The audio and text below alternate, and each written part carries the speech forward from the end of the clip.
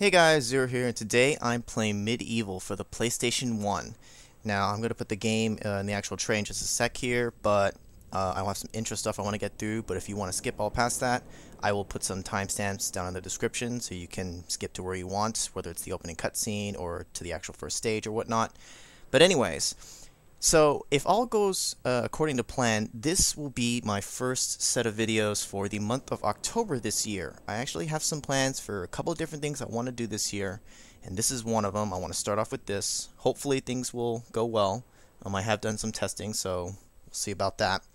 But this is one of my favorite games from the PlayStation 1 era. I have a lot of favorites. This one's probably in, I'd say, maybe the top 5. Like, I've played this one several times. I played it a lot as a kid.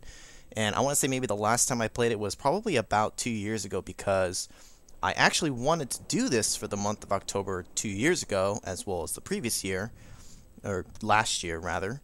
But at the time, I did not have the means to properly record it. I didn't have my Dazzle yet. I didn't even have my laptop, I don't think.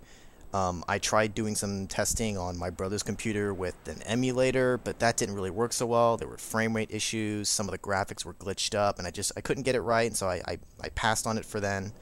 But now I actually have the means to do it properly, so hopefully things will go well. But I think that's pretty much it, so I'm just going to go ahead and put the tray back in now. And the game's going to load up, and I'm going to be quiet for the opening cutscenes and whatnot. And I will be back once we actually reach the title screen.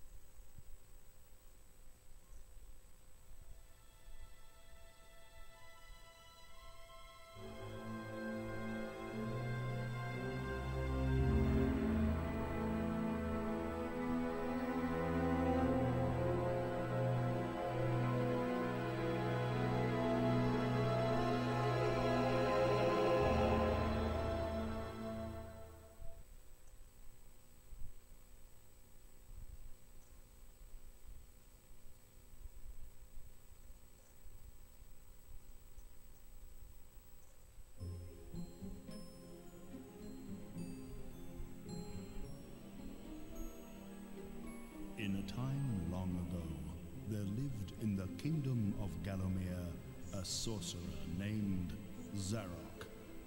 This arrogant, pitiless man hated his fellow citizens for their simple and peaceful ways. So he raised an army of demons and set out to take the realm for his own. The king's champion, Sir Daniel Fortescue, led the militia into battle against this unholy horde. Songs are still sung of how he spearheaded the charge deep into the accursed multitude, how demons fell before him like wheat before the scythe, and how at last, though mortally wounded, he destroyed the sorcerer utterly. Fortescue went down in history that day as the hero of Gallowmere, and a time of peace began, which was to last for 100 years. And then the sorcerer returned.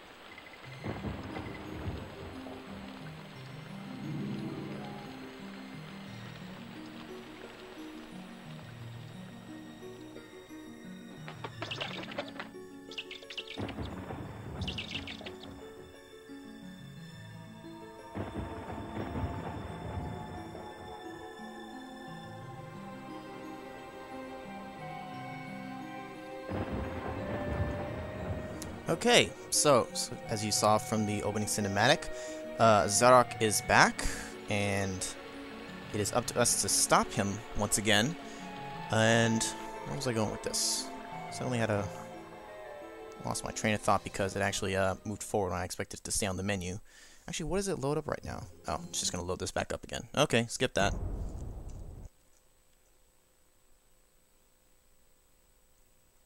Let's get back to the menu here. Okay. We will start a new game.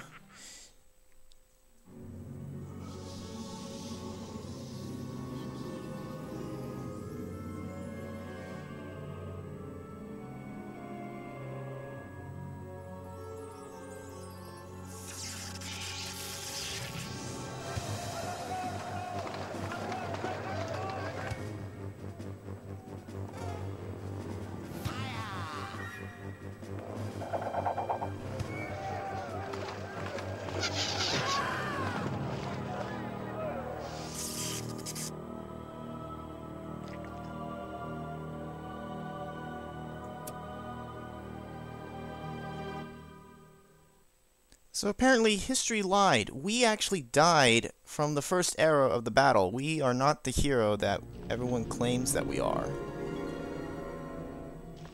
It has risen again. Sir Daniel Fortescue, see? The hero of Gallowmere who fell at the first charge. The fog of war and the shrouds of time conspire to turn the arrow fodder into the saviour of the day. But we knows better.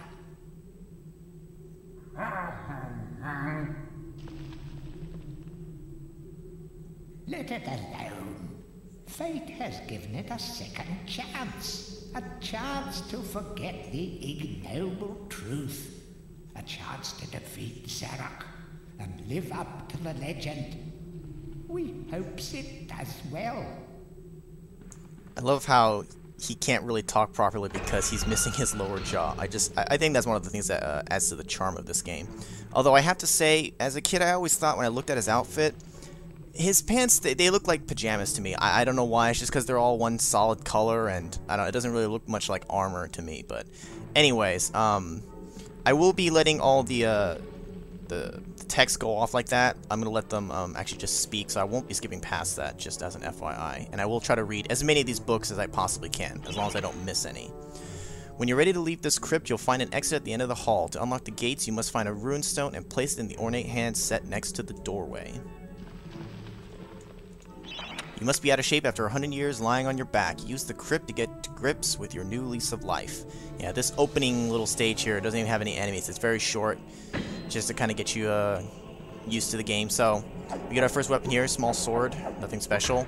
You can do basic attack. You can also jump attack, although I don't really use that too much. You can dash around, luckily. To do a power attack, press and hold the square button on the controller for a second or two, and then release it. So you can just press it once. Kind of for this one, it's all around you, and you can charge it up. Kind of nice for getting everything off of you if you're kind of surrounded, I suppose. But I don't use it too much. There's the star rune that it talked about. Feel free to have a paddle in the shallow water, but don't be tempted to go for a swim. Buoyancy can be a problem for those of a dead disposition. So this kind of shallow water we can go in. If it's too deep, though, we will die. It's the same as pretty much as a pit. Here we have some money. Any treasure that you find will go into your coin score displayed in the top right of your display. Coins are used to buy items for the greedy merchant gargoyles. I'm not exactly that greedy. I mean, it's kind of helpful to actually have them there. You get a copper shield. You can see the number up there. It's 150. That's the durability. You will get some shields later that have more than that. But this is enough to just get us kind of started. Did I read this one? During your travels through the world of Gallowmere, you will collect many items. To look at your inventory, press the select button on the controller. I'll do that in just a sec here. This wall, keep this in mind. We will come back here shortly. We can't deal with this right now. There is a goodie hidden behind there. We can't get to it yet. This is the other kind of item we pretty much have. You pretty much have your melee ones and then your throwing ones. Here we have a set of throwing daggers. Actually, you can see I can just throw that, and then the charge up is you unleash about, what was that 3 of them right there? Yeah. Seems more like 3 though, but... And this, you are definitely going to want to find these. The life bottles. This gives you another health bar, essentially. You can see we have 300 damage we can take. 300 HP, rather. I think you get like 8, 9 balls, something like that by the end of the game. You get a lot of bottles if you collect them all, and you're going to want them. Track down Zarok by tracing his diabolical odyssey through Gallowmere. You can spot the exits from an area by looking out for his stinking trail of magic slime. Well, speaking of the slime, you saw that that's what actually revived us, so it's actually kind of his fault that we're even back, because it was his trail of magic that brought us back to life along with the rest of the living dead now. And the other thing I meant to mention in the opening that I lost my train of thought was, as you saw, he pretty much took the souls of all the villagers and all that, and we will have to deal with that later. So, what my plan is, pretty much I'm going to make one video for each stage. Granted, this one had a lot of intro video stuff, and this doesn't really count much of an actual stage, so I will move on to the next level for this first video, maybe a little bit longer than the rest of them, but that's fine. So the actual first stage is the graveyard. But from here on out, the rest of them will be one stage per video, roughly, unless there's any other really short stages. I actually can't quite remember, but we'll figure that out as we go along the way. One of the other things I did not mention was you can control the camera somewhat. You can rotate it if you're in an open enough area. You can rotate it one way or the other. If you actually hold both of the rotate buttons, you can kind of, I think they call it Dan Cam, where you can kind of look around just stationary. Don't really need it that much, especially when you know where you're going, but there might actually be one point where that's kind of useful. So the camera's a little finicky sometimes, but you can make it work. Welcome back to your beloved Gallowmere. The stinking dead have risen up to dance with the lifeless living, and they want to do it all over your dead body. That's terribly sexy. So this first stage is pretty much just littered with these guys here, these zombies, and as you can see, as I kill them, they're releasing, well, I wouldn't necessarily say they're souls, but, well, I guess actually no, it is. I think it's because what you're filling up is called I believe it's called the Chalice of Souls. There'll actually be a thing for it later, which will describe it more. We'll get to that in a bit. Here we get another Earth Ruin.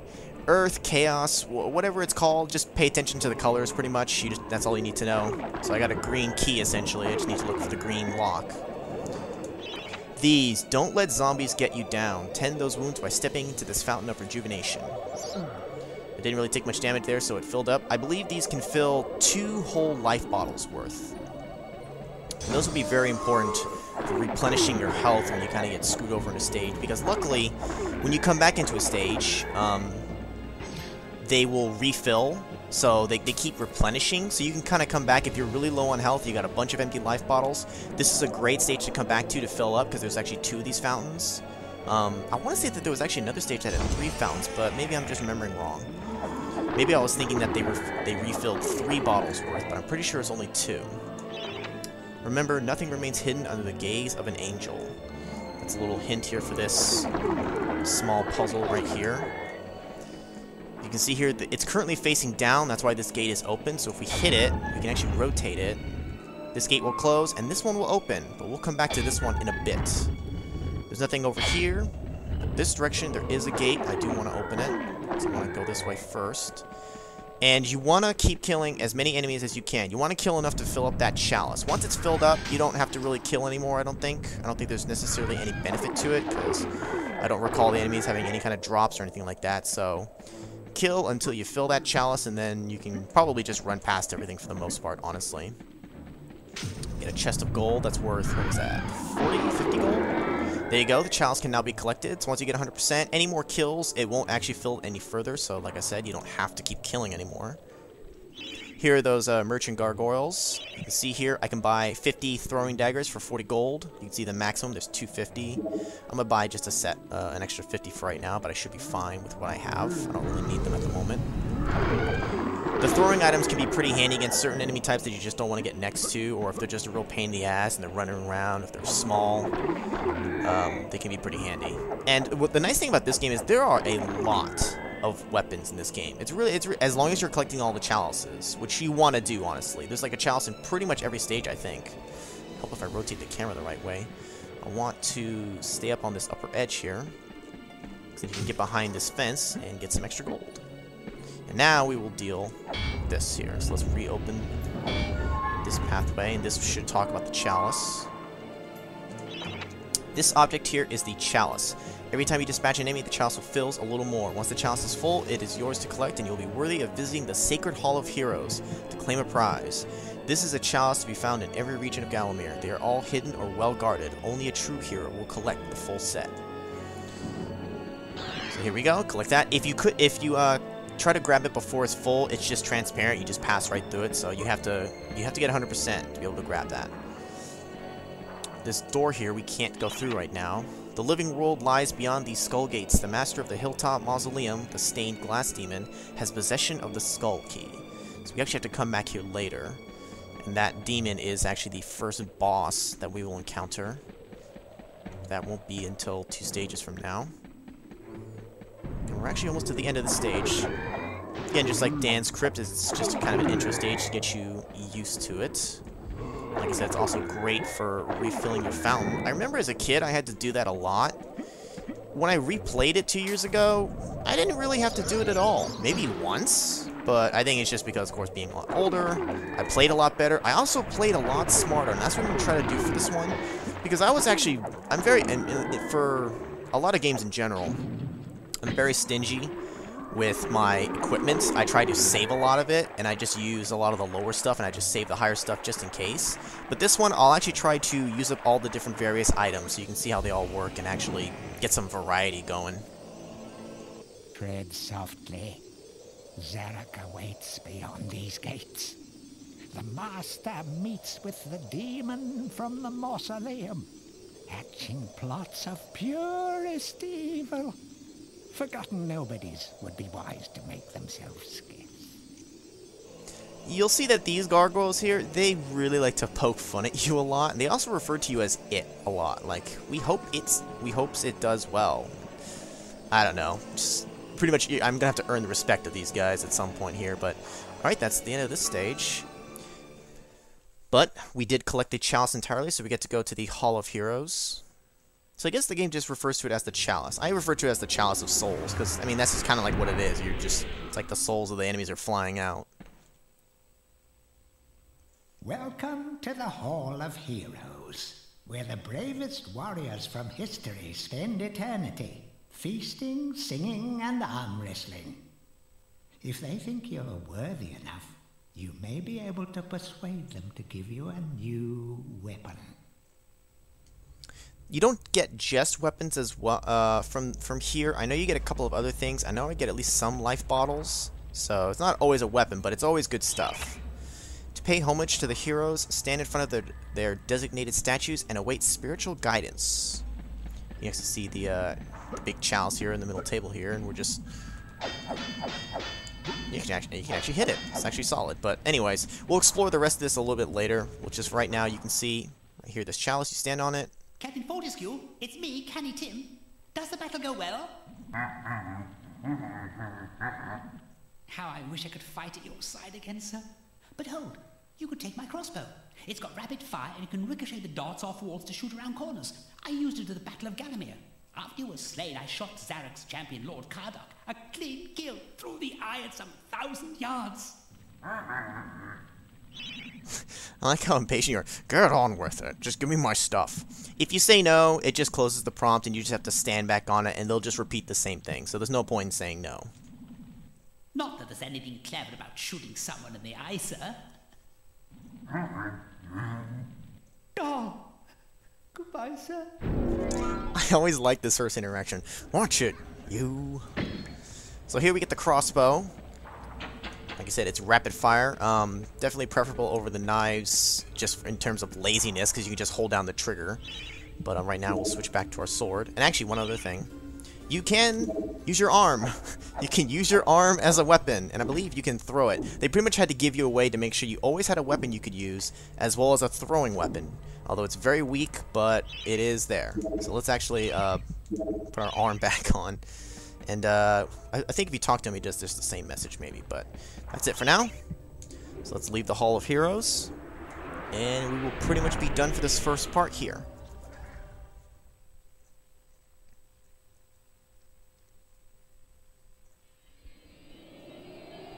And as you clear stages, you will reveal more of the map. I will save my progress here. Memory card 1. Yes. I thought it would prompt me on where I wanted to save it. Isn't it supposed to prompt me on which slot in 1 to save on? There you go. I guess by default it just chooses the first one if it's blank, so...